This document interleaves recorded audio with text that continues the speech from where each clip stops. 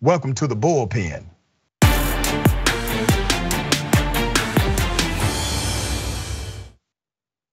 In the Bullpen today, I have Bryson Gray, Christian conservative artist, producer, and personality. Bryson, welcome to Indisputable. How are you?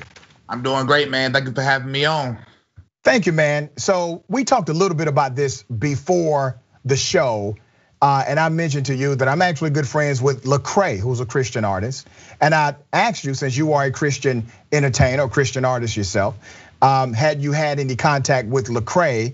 And you said to me that he's kind of lukewarm for you. And you mean that in the context of his faith belief, right? Yeah, and me and him have had situations because I've tried to contact him. I contacted him privately before, but he denies the word of God in front of man, which is disgusting in my opinion. Got you. You are a big anti-abortion guy, right? Yes, sir. Okay. And I assume you take that from your biblical principles or the values you have received from the Bible.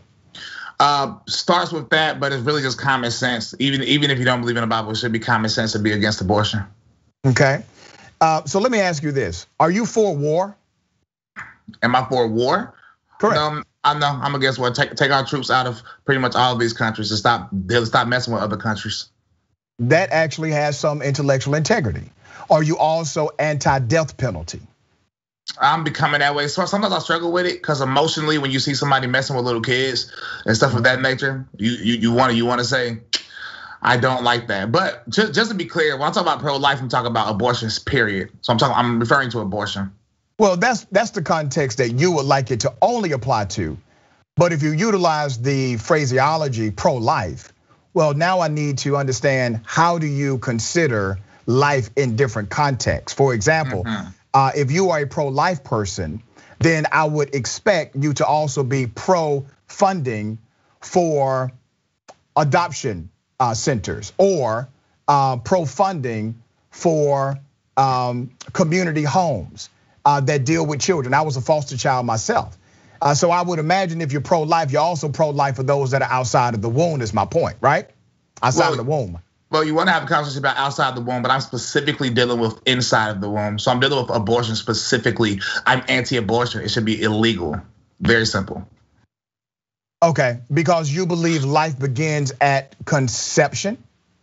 Yes, I believe the definition of a cell is the smallest form of life by definition in biology. So then if you apply that to a human, we're talking about a human cell. So then if that's human life and you're taking it away, then obviously you shouldn't be able to do that. Let me be graphic with you. Does sperm have a cell? Yes. Is that a human being? No, I know. That's why I said the smallest form of life. So if you talk about a human cell, when a sperm goes into the egg okay, I'm not going through that. We all know what happens. And then when it starts growing, obviously it's doing that. And that's why you here, that's why I'm here. That's why everybody's here right now, is because of that right there. So let's not play these little weird games. We know exactly. We're not playing games, brother. Okay. We're having an open conversation. Yeah. Because if your faith belief informs you of your stance on a woman's right to choose, let's be okay with challenging the conversation. And I will let you speak and I speak. So let me pose this question to you. When we talk about life, we're not talking about biological function, because there's a lot of biological function. We can spit on the ground and there's biology in the spit. You're not trying to save the spit, brother. So we're not talking about biological function. We're talking about a soul being placed inside of the body and a soul being present inside of the womb. That's what we're really talking about, correct? That's what makes it life. No, I made what I said very specific. That's why I said when somebody releases a sperm and it comes with the egg and it starts creating life, when that come together and life starts growing, period. That's a human cell. So the fact that you're taking that away, and let's not act like that's when most abortions happen. Most abortions happen later than that, which is more disgusting. So later we start doing that is murder. And not only it should be simply illegal. No, I don't want no exceptions. All right, so what about in cases of rape? No exceptions. In cases of molestation? No exceptions. In cases of incest? No exceptions. Now, let me go back to your ideology about where life begins. We can all agree that in the story of Adam and Eve, or Ahadam, that Adam was a biological entity first. And this biology that had the format of life, cells were functioning. There was a biological process, because according to the text that you say informs your belief on abortion, God created Adam, or God created man. So now you have your biology. But man did not become living, brother, which means Adam, as a biological entity, according to the scripture, was not living until something happened to Adam. What happened to Adam that made him a living soul? I know what you're about to say. God breathed breath into him, but my answer is that God knew you before the womb, before you was in the womb. Okay, so you answered the question that in the scripture that you base your opinion on, or base your faith value on, that Adam was actually a biological creature, a biological presence that had the function of life. However, scripture says that is not what made him living. He did not become living until there was a respiratory function, until God breathed into Adam, and the Bible says Adam thus became a living soul. So that means that Adam can exist biologically first without actually being living second. There's a huge problem with this comparison you're using. The huge problem is Adam wasn't born of a woman. He was the first man created by God. And then the woman Eve was created from the rib. That's why I brought up the other scripture that said, I knew you even before you was in the womb. Period. And that's quite simple. One of the things God hates is a shedding of innocent blood. Well, let's go back to that. And I appreciate the conversation, brother. You and I disagree totally on the concept here, but I appreciate the open conversation. Now, the scripture you just mentioned is actually in Jeremiah 1. And God is specifically talking about Jeremiah the prophet. And the wording is, before you were in the womb of your mother, I knew you, I ordained you a prophet unto the nation. So just as you utilize the scripture in the book of Genesis to apply to a one-time situation, why do you not use the scripture in Jeremiah to apply specifically as it is stated to a one-time situation? I gave you another scripture, you ignored it. Okay, what was the other one? Where is it at? I said one of the 6 things God hates is the shedding of innocent blood. Well, we understand that, brother. And once again, that is in reference to life. And we've already established that you can have biology without having life. That's according to the text that you read in Genesis. Are babies in a womb as they're growing? Is that not life? I do not believe they are. No, I do not believe that's a living soul. Sir, you asked me, hold on, brother. You asked me a question. The answer to your question is, I do not believe an embryo is a living soul until there is a respiratory function. That's my belief. Your belief can be different than mine. So as they're growing and as they're getting basically food from the mother and getting everything from the mother, so they can grow, you're telling me that is not a living thing? No, I do not believe that's a living soul. So I do believe it has the biology or the biological processes of life, just as your spit does or other elements connected to your body. But I do not believe it is an actual living soul. That is what I believe. Yes, let me take you to a policy. You do realize, real quick. Yeah, sure. Okay, when you use a spit, that's very interesting, and you're using the term "living soul" instead of life. I see why you're using that. But we talk about spit. Spit is a totally different ballgame because a spit is not growing. It's not. It's not growing. It's not getting bigger. It's not learning how to do things. It's not functioning that way. Because spit is obviously not life. I got you, brother. And you have your belief, and I respect your belief and your value system. So you're a guy, you want to see less abortions happen in America. Do you support Republicans politically? I'm a conservative. Republicans are starting to go spread the left, so they have pissed me off as of late. But you do support conservatives that are, I guess, anti-abortion, right? Or anti-woman's right to choose. You support them. I support that specific policy. Okay, let me read to you some actual data. Now, this is not a projection. This is what has already happened. During the last 30 years, that's a long time, brother. The most dramatic decrease in abortion rates in America has happened under Democratic presidents, not Republican presidents. Republican or conservative presidents have either kept it the same or increased the number of actual abortions in the United States. Let me read some stats. Per 1,000 women, Reagan from 1981 to 1989 had the number at 24 per 1,000. This was rates per every 1,000 women, according to the CDC. H.W. Bush had it at 24, which kept it steady. Clinton had it at 16.2, which dropped it. Bush had it at 16 as well. And then President Obama gets in and he dramatically decreases it to 11, all right? So the most dramatic and the only decreases of actual abortion rates in the United States of America happened under Democratic presidents, which would mean if you're considering saving more lives, if you believe that abortions or abortion is murder, then you have to consider voting for a Democrat and not a Republican, because under conservatives, the abortion rate actually increases, and under Democrats, it actually decreases. Well, none of them statutes brought up affects me at all, because like I've made clear multiple times, I want it illegal, meaning it shouldn't happen, period. So them stats has no effect on me. All right, you do realize how ridiculous it sounds when you say you want a person who was raped to be forced to have a child. You want a girl, a child who was molested to be forced to have a baby. You realize how dumb as hell that sounds, right? Well, it wasn't the baby that raped that person, so I don't think that's an exception. Say that again. The baby that's growing inside of you didn't rape you, didn't molest you. The man hopefully is in jail and or dead. But wait a minute. So you want that person punished for taking away the choice of another individual, but you don't want that individual to have a choice as it relates to carrying the embryo into term. No, incorrect. I want that person to be punished for raping and or molesting. I know a lot of times people try to use blanket terms like a choice, so you can use that in another place, but no, I'm specifically talking about raping and molesting because you said those words.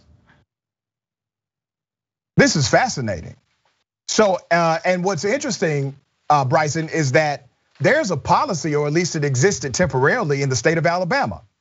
Alabama passed a law, and I'm sure you were very happy about this law until the court overturned it, that said even in cases of rape, abortion would still be illegal in Alabama. That law did get overturned, but keep in mind, it did get passed.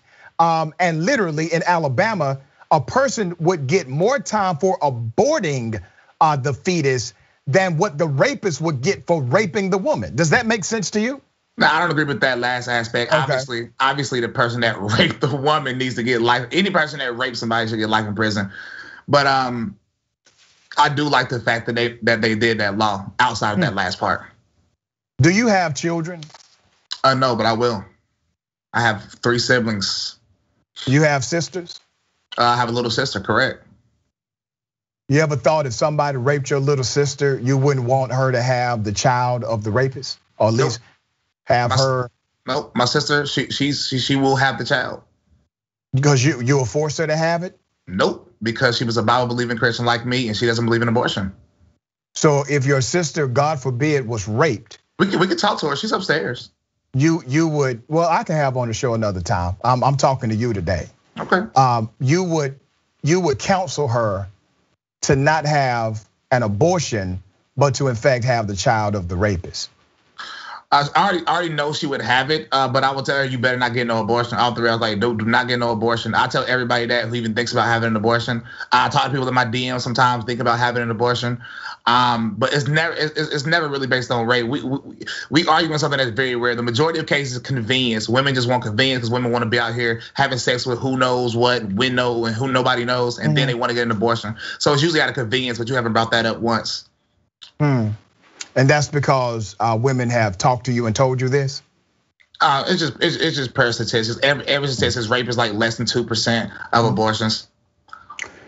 Why do you think the number of abortions actually decreases under Democrats and typically increases or stays the same under Republicans? Why do you think that is? Genuinely, I do not know. But do you care? No, because I want it to be illegal. So what I do know is. So you don't care about the actual fetuses or the embryo. You don't care about that. You just care about this one damn law. You don't care about the actual preserving of life. You don't care what the number is. You just care about this one issue that is a law that you want to see passed. You don't care what the actual numbers are. Incorrect, sir. I'm not saying it's not a positive if abortions were decreased. But what I do know, and the reason I said I don't care, is what I do know is if it was illegal, them numbers would decrease significantly because you would have to take a risk to go get an abortion illegally. That's another untrue statement. So many statistics from before it was what legal. You will have, well, we do have some stats of illegal abortions that led to the death of the mother. Because they were utilizing clothes hangers and people created a black market system so that you can go and seek these abortions. The bottom line is, brother, that women have had this choice legally or illegally, and instead of focusing on the policy that you're trying to push, which is completely adversarial to any common sense known to man, to push that kind of ideology without respecting a woman's right to choose, especially in situations that are egregious as rape, brother, I'm disappointed. But I do believe in a woman's right to choose. Because in most cases, it's convenience. She can make that choice in the bedroom, just like she make every other choice in her life. So once you make that choice in the bedroom, you have to deal with you a grown adult woman in most cases. You need to deal with what you just did. So you can't just get rid of your responsibilities and take away a life because of you convenience. Stop being a little thought. That's what they are to you. They're thoughts to you. Yeah, promiscuous women, correct. Yeah, you got a woman? Yes, I have a girlfriend. Yep. Okay, you don't have children. No, but just real quick, my girlfriend was actually adopted at 2 years old, and she was raised by wonderful parents, which is another reason why I'm very pro-life. I was already pro-life, but just that alone, and she's a very intelligent woman, and her mother is left for the mouth. I'm glad you said that. I was a foster child myself. Do you advocate for stronger policies to make sure foster children have access to higher education, to opportunities in the marketplace, job training skills, etc.? Do you advocate for that? Job training skills, yes. I'm not a fan of these universities. I think people need to homeschool their kids. Oh, that's a shock. You're not a fan of college. Okay, that's a shock. Yeah. All right. Well, just school period, not just college. It's public school system, private school system. No matter what it is, all they're doing is indoctrinating our children. That's why a lot of liberals they claim that they didn't become liberals until they left college. I got you, man. That's just. I mean, this has been I don't know, interesting. I can say that. So, are you a big MAGA guy? Are you a Trumpite? I'm gonna talk about Trump because I'm God first, obviously. But I do support Trump. But right now I'm still focused on 2020, not really worried about 2024. I'm surprised we didn't get to the LGBT stuff. But you know, wait a minute, it's 2021 though, brother. Yeah, the election was obviously stolen, in my opinion. I thought we have. Well, you're laughing, but why? I'm laughing at you. You're absolutely correct. You called that. That's the first true thing you said on this show. Why are they trying to block audits? Okay, brother, what's really interesting about all of this is that the places that are having audits, the audits are not being blocked. Georgia has had multiple audits. Arkansas has had multiple audits. A lot of states had audits. But you also have judges that were appointed by Donald Trump who said to these cases of election fraud, these are frivolous cases. So you mean to tell me that judges appointed by Trump himself decided to engage in a massive conspiracy to steal the election from Donald Trump? And this included not only judges, but also all of the Republican governors, all of the White House staff, and including Mike Pence himself. You think it was that kind of massive cover up, correct? Well, if you look into what the judges he appointed did, and granted, I do agree with you that in my opinion, Trump sometimes his judgment of character is a little off. But a little off. Yeah, but the judges he appointed, nobody did even give a real investigation into the cases. And like I said, I was surprised we didn't. I mean, it's true. I was surprised we didn't get to the LGBT stuff because you'll be more shocked at my views on that. Okay. What's your, and we got like 2 minutes, man. You wanted to say something about LGBTQ rights? Well, and censorship, we didn't get to that. But of course, I want same-sex marriage illegal, common sense. But also as far as censorship, social media companies, especially the ones that are publicly traded, shouldn't have these like these Section 230 immunity things surrounding them. Because my music just got banned on some of the biggest platforms in the country as far as Spotify and SoundCloud. Yeah. And how can you ban my music but still have music about murder? And let me tell you why private companies can do that, and it is not antithetical to the Constitution. Your freedom of speech is a freedom that does have restrictions. Now remember, your freedom of speech basically says the government cannot do anything to intrude on that freedom, right? Or penalize you for having said freedom when you exercise that freedom.